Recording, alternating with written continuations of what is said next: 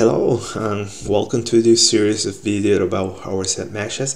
So in the previous video we give the basic theory, we work with a relative simple case, the body was fixed, and also two component mesh. In this case we're going to show you with more than two component meshes. So this case pretty much the same, but now we have three component mesh. Still it's fixed, but later we're going to keep adding complexity. So this one we're going to show you a little bit how to set up this one, no chance, but also a little bit a few interesting facts that you need to know about how to set up the cases and things that we didn't mention in the previous case. So look at that. To preset here, remember you are going to create all the component meshes in different folders, directories. So in this case we have three meshes. Let's call it all refinement zone and cylinder. So you will see that we're going to have these folders, and inside each folder we have these meshes, and then we start to merge these meshes using the application utility meshes. So pretty much it doesn't matter the order how to do it, but there is something important we have to have in mind when we do this merging. We're going to see that later. So you create your component meshes, you start to do the merging. So in this case we're going to proceed in this way. So we're going to do a first merge cylinder to all, and then a second merge refinement zone to all. So we have this one, and then we put the refinement zone. Okay, so the mesh, the one that we're calling all, the one that is the background mesh, is taking all the other meshes. Okay, so in this case it is the background mesh, the one that does not have an overset patch, but it can be in any order. Okay, so the next step here will be this one. So after you do the merge of the meshes, you need to do the zone identification. Okay, so you create this new scalar zone ID, and this is done using the utility set fields. Okay, so remember, you do the merge, the regions are created automatically, and then you assign those values. So usually it's a good practice that the background mesh, the one that does not have any overset patch, we're going to see those patches later, is the one you get the ID 0, and then you start to give ID to the other ones. Okay, so this one will give you some kind of priority of the interpolation. Okay, so in this case the top mesh will be the cylinder, then you have the other one, the zone 1, the refinement zone, and then the background is taking everything. Then talking about the overset patch, this is the new boundary patch that we're going to see. It's called overset. So you have these regions here. So remember, when you create this mesh here, you are going to have all these patches that you are going to group, give it with the same name, and it will be of type overset. Also in the cylinder you are going to have this patch here. Okay, this one we're going to call it an overset patch, and then you have the cylinder, which is a wall, and in the background mesh you see that we don't have any overset patches. Okay, so usually that's why that is the background one, the one that you don't see any overset patches, or the one that is not moving. Okay, but this step down, creating this overset patch, is done by the user. Remember, then the solver will create whole cells, interpolated cells, donors, resectors, and well, also all the calculated cells. That is done by the solver automatically. Okay, so these cells here, remember in the previous slide there was some interpolation fringe there. Everything is done by the solver. The user needs to do just this, create this interpolation fringe or the overset patch. Okay, so what is interesting when you are creating everything is that you will have these 5 boundaries. Okay, so I hope you're familiar with this one. Here you have all the information, the base information of the patches, how they are ordered, and the faces that are making up those patches.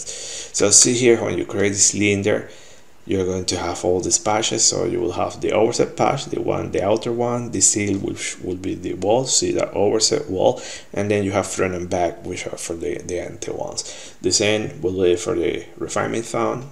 Okay, so see that all the external boundary is an overset, type overset, and then you have back and front, and then you have the background mesh all. So you have inlet, outlet, top, bottom, front and back.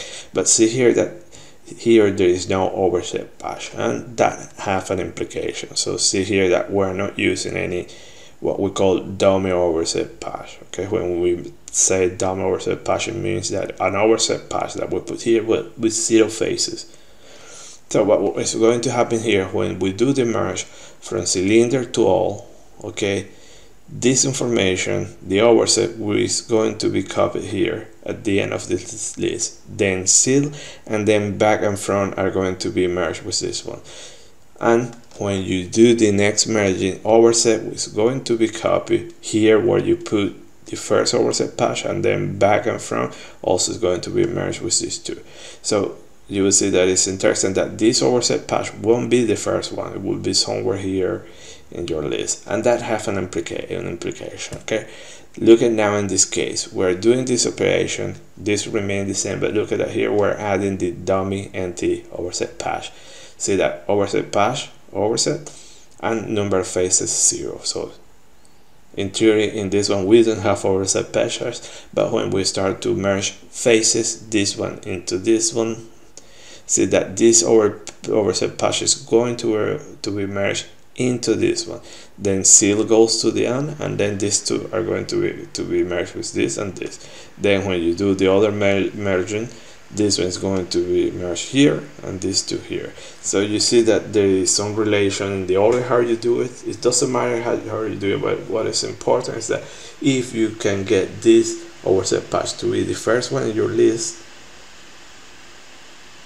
it is the best case. Okay, it's recommended by the developer. So we go here, and these are our final boundary files. So after we do all the merging, see that in this case where we didn't use any dummy overset patch, see that the overset patch here is almost at the end.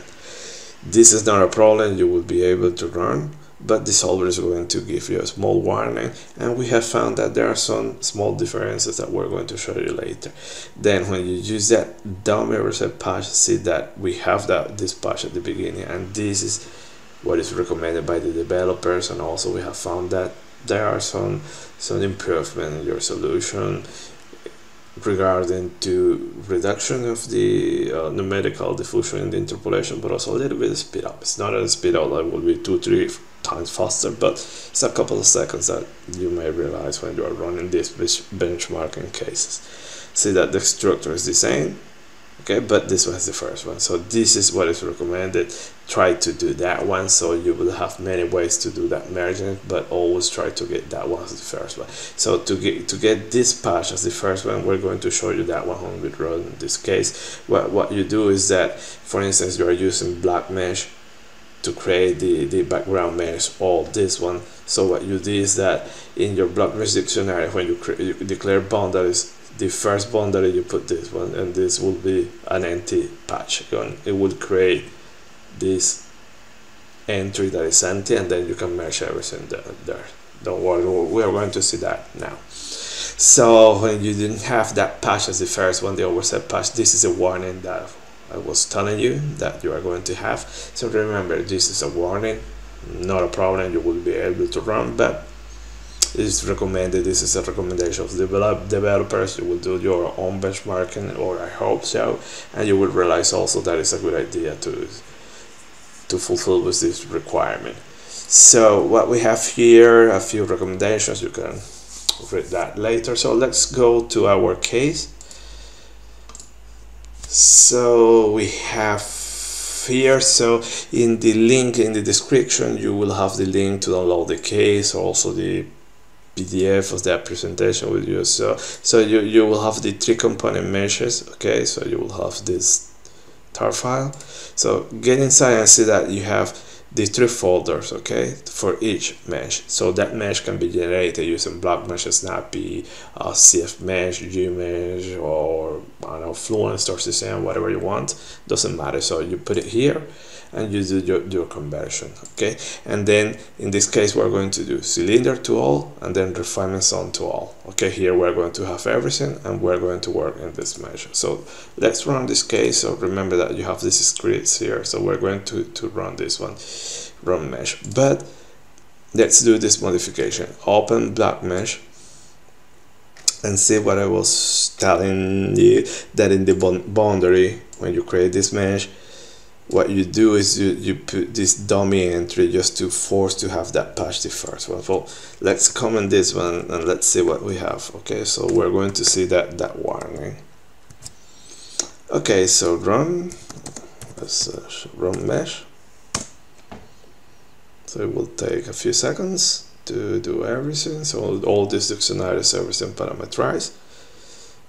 And remember, when we're doing this, the overset meshing, that to identify those regions, remember to run check mesh. So here, after running check mesh is going to find those regions and it's going to create the cell subs, and then you can do the initialization to assign the zone ID. So remember that we were talking about zone ID 0 and everything. So we're going to see this later. So we have the mesh. We go into all to visualize that one, but also in all open constant, open the file boundary, and see that in boundary that patch is not the first one. Okay, that patch is located here.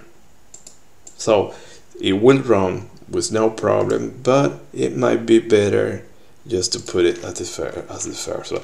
And by the way, some people will take this route like cut and paste and put it here. Okay, this is not valid. Okay, so remember that there is a phase ordering, a start phase, so does not correspond, so it will complain or it won't do anything. So you need to do that one at the mesh level. So let's run this case. So remember, everything that we're doing is using OpenFOAM 1812, so I load there. So over OpenFOAM, I will run just a couple of times and see that we have this warning. So this is on a warning. Okay, it will run the thing. You will, as an exercise, run this one and then do the modification to get the right solution, and you will see that you will have your solution with small differences, but there is no problem at all. So now just put that one again, and let's redo the mesh. Okay, so run mesh, and we're going to see that that problem is gone now after we do this small modification.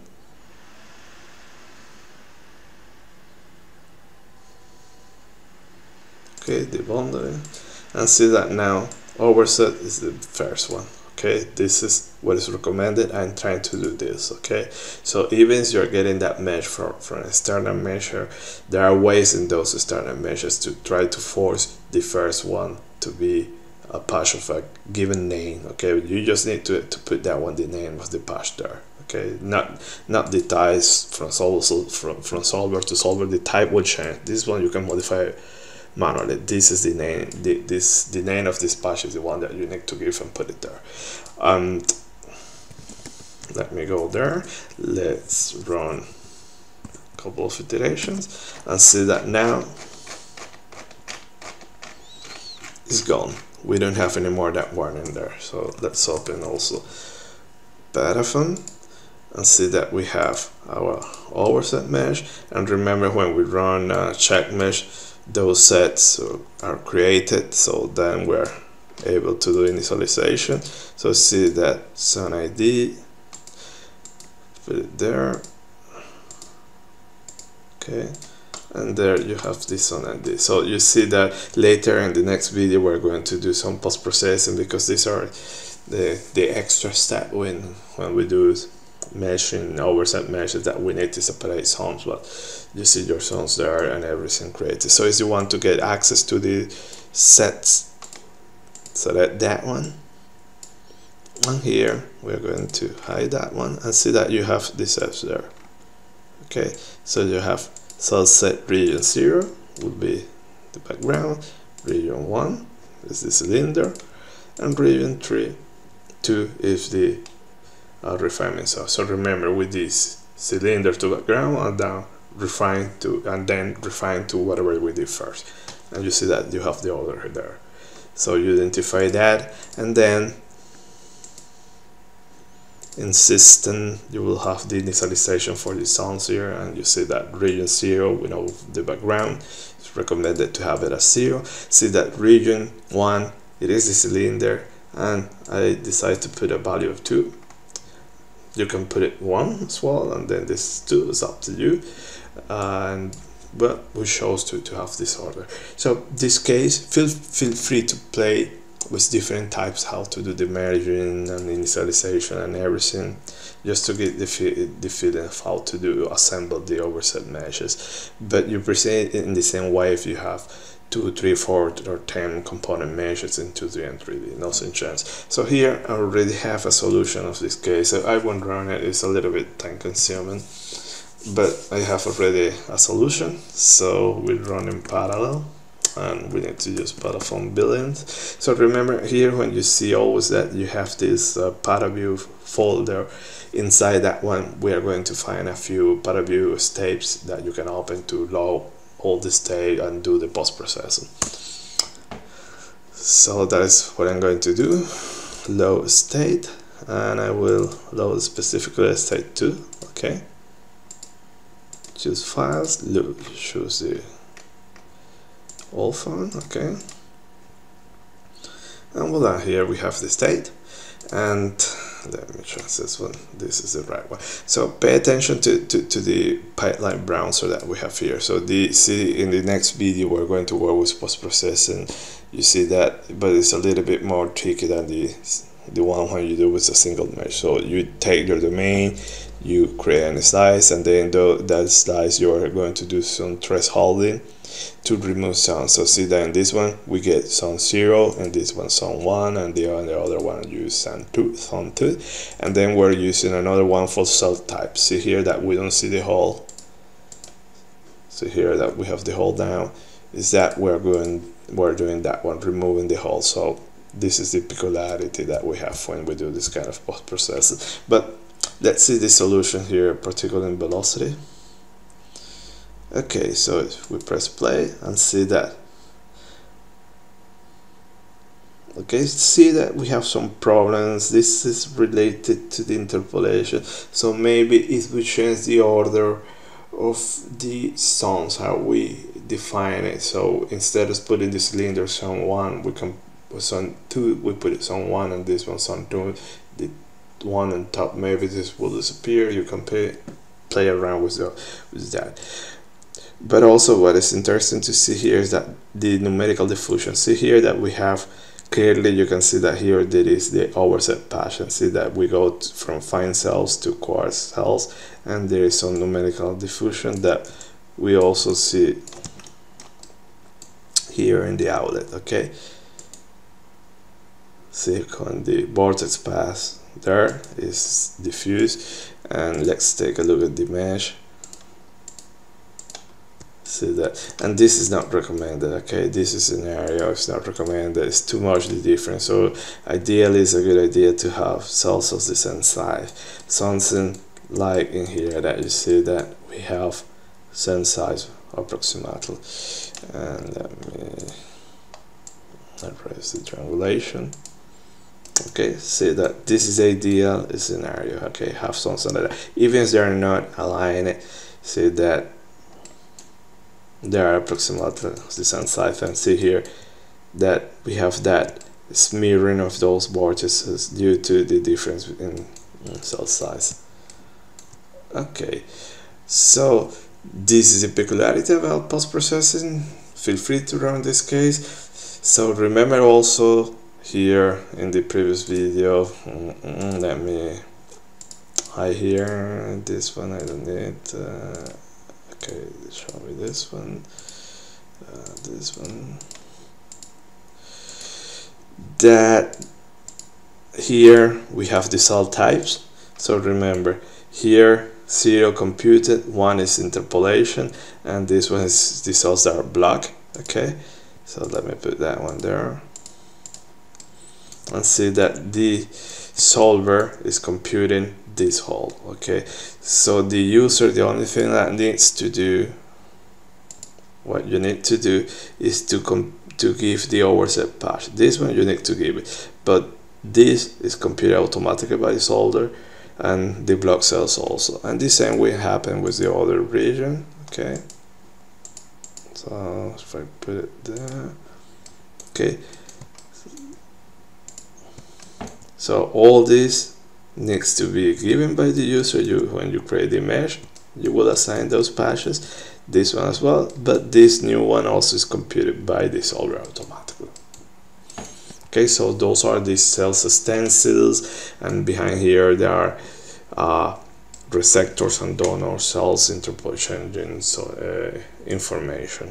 Okay, so if you go, for instance, into refinement zone and you open the block mesh dictionary, you will see here that you group all those faces and you create the overset patch and you give it the name. Remember the same name to group all the faces in the same patch. Okay, you in overset meshes here in OpenFOAM but also in Fluent, you will see that you cannot have only one overset patch. Okay, so you need to give one single name to have that overset patch.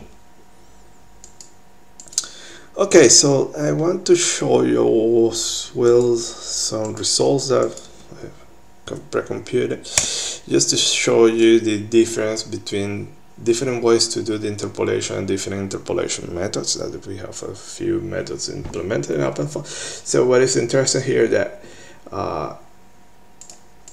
okay, let me show you. So we have the body fitted mesh, the single mesh, the non-overlapping one, and see that we have two ways to do the merging. So we do, this is just two component meshes we're showing the results. So we're going here background to cylinder and cylinder to background. So this means that in one case we have the first patch in the boundary file will be the overset patch, and in the other case will be somewhere else from different from the first patch in that list.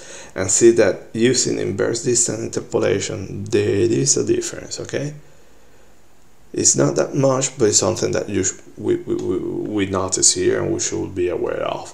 Okay, and then if we compare with the other method, the least square, see here that instead the least square is a perfect match, and there are some very small differences. So this is why we think that least square is more robust. We have tested in a few other cases and we see that the interpolation is better, and even it is faster than the inverse distance. However, developers recommends inverse distance, but it's up to you. Okay, that depends from case to case. You will do your benchmarking. So here, for instance, let's compare cylinder to background using inverse distance least square and see that the solution is very different. There are some differences, since that least square underpredict a little bit, but it's not that much. So here we go to the question that how good is close enough. Okay, so it's a very small difference. So it's up to you to do this testing. Very nice case. I hope you take it, play around, get different solutions, and also try different interpolation methods and get that feeling how to assemble the meshes. The idea will be exactly the same when we work in 3D or when you put 5, 6 or 10 bodies. Okay, so these are rather simple cases. They are steady, they are not moving, but after the next video, now that will be just in post-processing. After that one, we're going to start to put bodies into motion, but scenes will be the same. Okay, but the only difference is that the walls are now moving, and then you need to assign a different patches in velocity. You so assign that wall is moving, but pretty much is the same.